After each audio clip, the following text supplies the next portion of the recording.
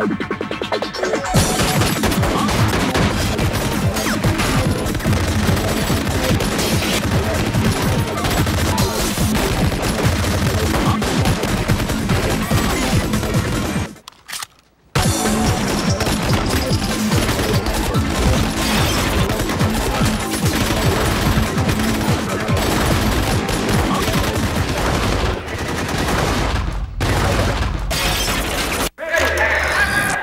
lot of action. I was fascinated by all this. It satisfied every part of me. That was a hectic sequence. It's just one step beyond the movie. If you want to make movies, this is where you want to show them. I don't think of myself as a film director at all. I did feel like a real old-time Hollywood director. I don't go out to movies unless I know they're going to be good. All of my futuristic movies have been extremely successful. Ooh, bet you that makes you want to go to the movies.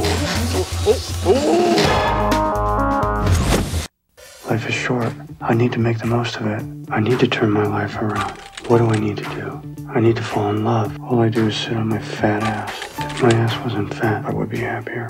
Why should I be made to feel I have to apologize for my existence? Maybe it's my brain chemistry.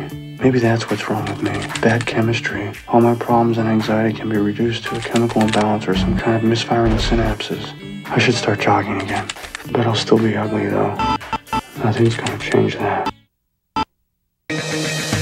Beautiful, Sexy, Fashion, fantasy, glamour, my style, velvet, extreme artistic vision, sexual practices. stunning. I love them all.